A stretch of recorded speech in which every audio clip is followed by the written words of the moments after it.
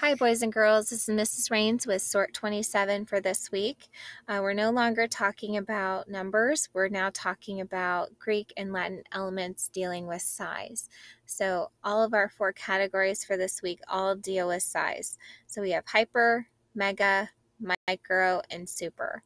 So noticing this, we have 3, hyper, mega, and super, which deal with being large, and we have micro, which is small. So for our first category, hyper. Hyper means over and beyond. So we have hyperactive, hyperventilate, hypercritical, hypersensitive, and hyperbole. For our next category for mega, we have megabyte, megahit, megaphone, megalopolis, and megadose. For our third category, which means small, we have microwave, microbus, microbe, microcosm, microsurgery, microscope, and microfilm. And for our last category, which means over and above, we have superhero, superstar, superhighway, superpower, supermarket, superego, and superhuman. All right, so taking a look down below our chart, we have words and definitions, and I have italicized an example sentence for you as well. One more thing before I leave this chart. If you notice, the categories are all in ABC order, but the words listed underneath are not in alphabetical order. So please make sure that you're paying attention to that when you're doing ABC order. Don't just follow what I have here on the video. Make sure you really are trying to figure out what the ABC order is based off of the order of the letters, okay? Okay, so going back down to our words and definition in our example sentence. So number 1, I have hyperactive. Hyperactive means that they are extremely active. So the example sentence that I have for that is the hyperactive child had a hard time concentrating on the class assignment. So for hyperactive child, that means that they have a really hard time sitting still. So that's hyperactive. Number 2, I have hyperventilate. Hyperventilate means to breathe at an overly fast rate. So usually like when you're scared of something, you like breathe at a fast rate. So the sentence that I have is, I hyperventilate when the nurse comes near me with the needle. So none of us really like needles, right? So hyperventilating because of being scared of that needle makes sense. Number 3, hypercritical. Hypercritical means being extremely critical or too eager to find mistakes in someone or something.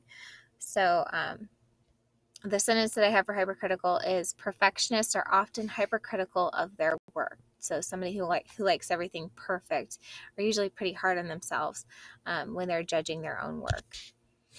All right, number 4, hypersensitive. Hypersensitive means to be extremely sensitive. So they get their feelings hurt very easily, or they're very sensitive physically to touch. So the way that I used hypersensitive in this sentence is in the emotional sense. So it says, he is hypersensitive to anyone telling him he did something wrong. So meaning that his feelings were hurt when they told him that he did something wrong. Number 5, hyperbole. Hyperbole is a figure of speech that we use for figurative language. And so we're talking about exaggerated statements used to make a point, but not meant to be taken literal. So taking a look at the sentence I have, his claim about being the smartest kid in school was a bit of a hyperbole. So his claim saying that he was the smartest kid in school was a bit exaggerated. So that was that hyperbole in that sentence. All right, so number 6, megabyte. Megabyte means 1 million bytes of information. Now notice that it's B-Y-T-E-S for bytes and not B-I-T-E-S. So it's not talking about something biting something like with their teeth. This type of byte is talking about the computer storage that you would have. So for mega, meaning large, so a megabyte would be like a large type of storage. So it says it's used to measure the size of large computer files. So the sentence that I have for megabyte is, there is not enough room on the computer drive to store the 2 megabyte file. So meaning that it was not large enough to store that large file. So number 7, mega hit. So thinking about mega hit, like a hit would be like something that's very popular with people. So mega hit would be a big success. So that could be talking about a movie, a song, a book, or a video game that was just really popular. So the sentence that I have is the song was a mega hit last year. So talking about it was really popular with everyone. Number 8, megaphone. A lot of times you guys do see us with megaphones at dismissal if we're calling out names for when their parents arrive. So megaphone is a device used to make your voice sound louder, usually to speak over a crowd of people. So the sentence that I have is, the teachers use a megaphone at dismissal to notify students when their parent has arrived. So that's megaphone. Number 9, megalopolis. Megalopolis is a very large, heavy populated city. And the sentence that I have for megalopolis is, traveling from city to city in a megalopolis like San Francisco to San Diego can be very overwhelming. So the reason being, it would be like a lot of people living there, so it probably has a lot of traffic trying to get through. So that's megalopolis. Number 10, megadose. Megadose is a very large dose of a vitamin or medicine. The example sentence that I have is, I took a megadose of vitamin C to help cure my cold. So that is megadose. Number 11, microwave. Microwave, we all know what a microwave is, right? But when we think about what's actually cooking our food, that would be like a radio wave that would be cooking or heating our food. So it's a shorter than normal radio wave. So it's a small wave cooking the food. So the sentence that I have is, they popped the popcorn in the microwave to snack on during the movie. Number 12, microbus. Microbus is a very small size bus. So like the size of a minivan, not like the size of a school bus. So I think of like Scooby-Doo and all his friends traveling in their little Volkswagen microbus, right? So the sentence that I have is, the friends travel together in a Volkswagen microbus. All right, number 13, microbe.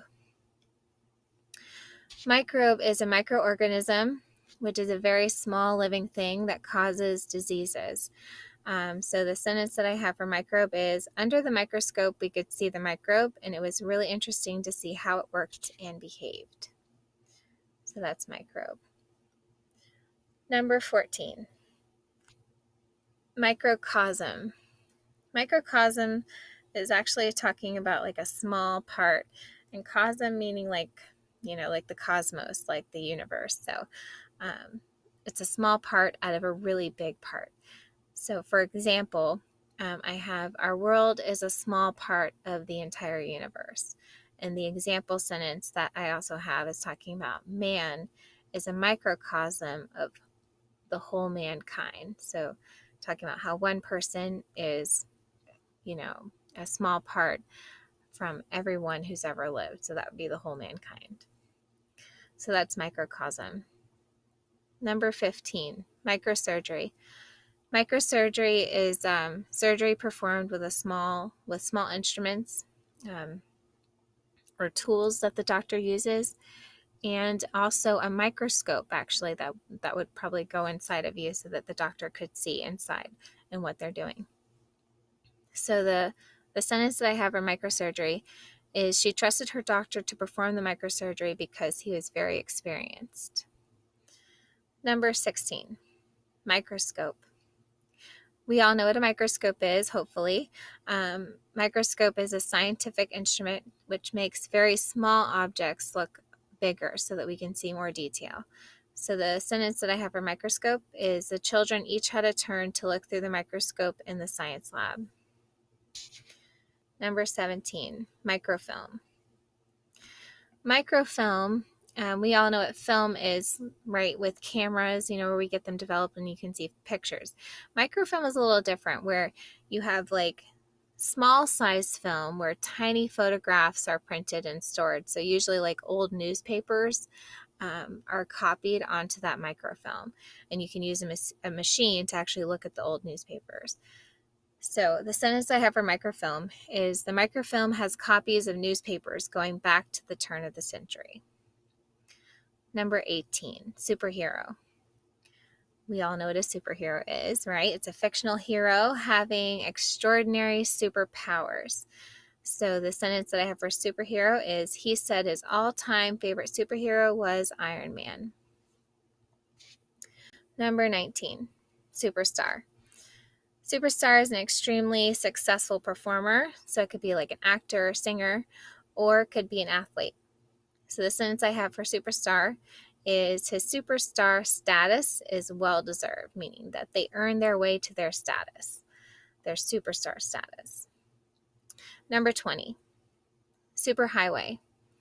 A superhighway is a multi-lane highway designed for high-speed traffic. So like 95, for example, would be a multi-lane highway where cars would go really fast. And so the sentence that I have for superhighway is, on this superhighway, drivers should keep to a speed of about 80 miles per hour. Number 21, superpower. Superpower is having great power. So I know we talked about superhero a little bit above, right? And we can also say like superheroes do have superpowers. But when we're referring to superpower, you can also think about countries being a superpower. So powerful countries within the world. So for example, United States and China are superpower countries in the world. So that's the example sentence for superpower. Number 22, supermarket. Supermarket is a large store selling foods and household goods. So like Super Walmart would be a supermarket, or Publix would also be a supermarket. And so the sentence that I have for supermarket is, he worked in the produce section of the supermarket for many years. So the produce section would be like where the fruits and vegetables are. So that's where he worked. Number 23, superego. Superego is a part of a person's mind that kind of like tells them what rules they should follow or proper values of the society. It's kind of like your conscience, right? You're thinking about like if you should do something, if it's right or if it's wrong. So the sentence that I have for superego is, the superego is self-critical and makes you feel guilty when you know you have done something wrong. Number 24, superhuman. Superhuman means exceeding normal human power, size, and strength.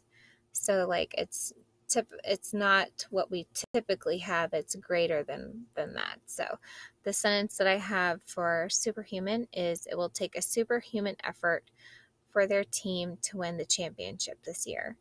So talking about how it would take a great superhuman type effort for them to even have a chance to win. All right, so those are all 24 words that we have for this week. So make sure that you're doing your Words Their Way homework. I am cutting out triangle words for this week, so you don't have to worry about that, which I'm sure you'll all be very happy about. But color words, 3 times each, ABC order, definition, and 10 words in a sentence, those will still all be due this Friday. And our test for Sort 27 will also be this Friday as well. All right, I'll see you tomorrow. Bye.